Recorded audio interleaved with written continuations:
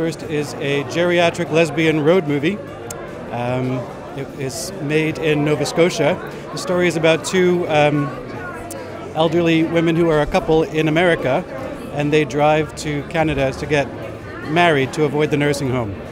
It's a love story. It's a road movie. It's funny. It's just about two old women in their late years, and one is 80, the other's nearly 80. They're lesbians. They've been living together for 31 years. And they can't get married because they live in America. They want to get married, so they've travelled all the way up to Canada. It's just a story of that.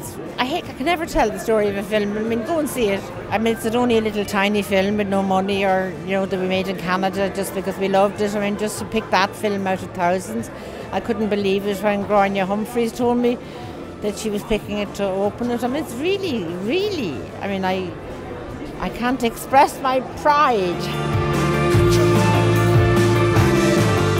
I was in Ireland for a couple of days, in Tralee actually, some years back, where my ancestral family is from. So this will be my first time exploring Dublin. I would love to work here, and I actually have been developing something with an Irish producer.